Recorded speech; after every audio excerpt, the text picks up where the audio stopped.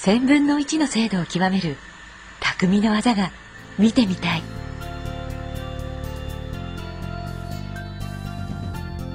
大田区の町工場が1年に1度だけ開放される日、それが太田オープンファクトリーです。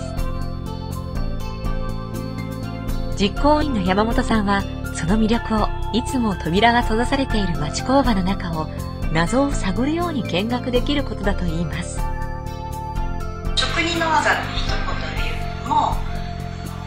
これっていうので伝わりにくいので、いろんな楽しみを作って伝えたり、お話を聞く機会を作ったりして感じてもらいやすいように企画をたくさん作ってます。職人さんが何を大事にものづくりされているかとか、日本のものづくりの最先端のものを今皆さん向上されているので、そういう現場を見れる機会はこれまでなかったので、それを見るとイメージがガラッと変わりました。すごいちっちゃいこの溝、ほら見てみろこれはね、名人でなきゃ入れられねえんだよ。目回してさ、感動してさ、握手攻めにあった。これは名人ってんだよ。本当ですね。合計なんて